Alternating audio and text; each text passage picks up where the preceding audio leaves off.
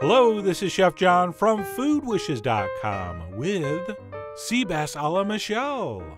That's right, this is named after my wife Michele because this is her favorite way to enjoy roasted fish. Which of course, since we're married, means it's my favorite way of roasting fish. But you know what? Even if I was not legally bound to enjoy this recipe, I still would because it's so fast, so easy, and incredibly delicious. So let me show you how we put this together. And we're going to start by making what's basically a Spanish-influenced vinaigrette. So we'll go ahead and we'll add some nice Spanish olive oil to a mixing bowl, to which we're going to add about an equal amount of sherry vinegar.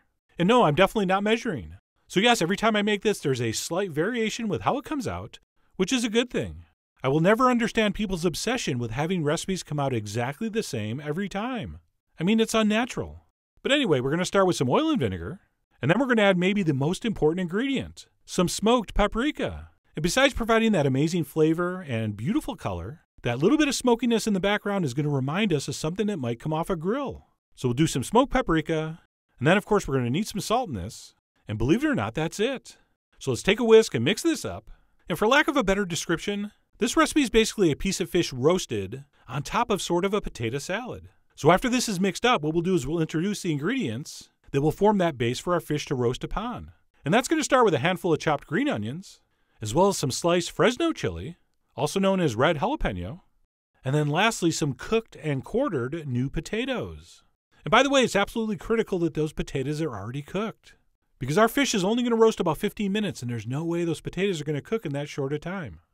So all I did was pop 4 or 5 of those little potatoes in the microwave for about 3 minutes, and when they cooled down, I cut them up, and that was it.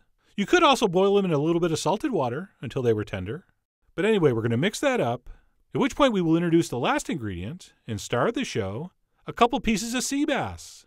So I have 2 large, beautifully thick, boneless and skinless fillets.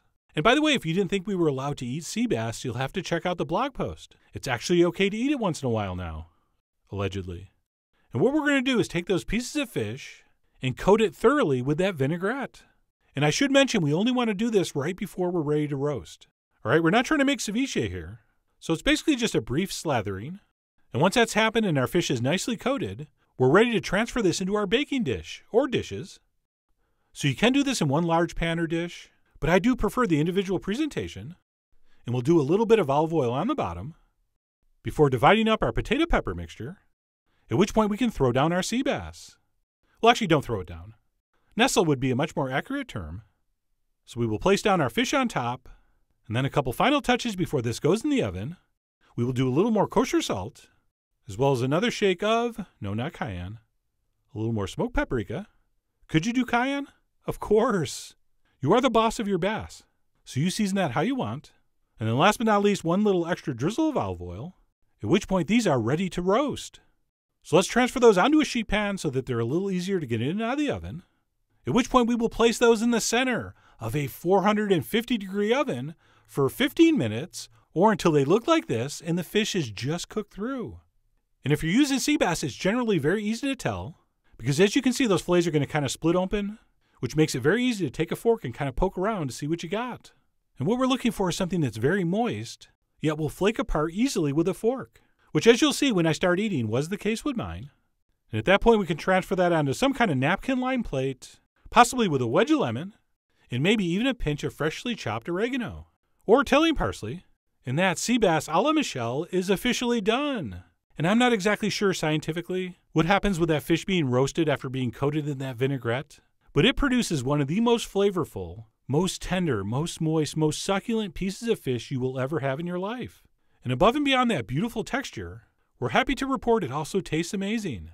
As you fans of Spanish food already know, sherry vinegar and paprika have a natural affinity for each other, and they are absolutely perfect together in this. And since we use that smoked paprika, which I coined many years ago as the bacon of spices, we have that little hint of smoky grill that really puts us over the top. And not only do you end up with a thoroughly enjoyable piece of fish, you also get what's basically a warm potato salad underneath. So we really do love how this comes out. And as you may have heard me say before, there's 2 ways you can do things when you're married.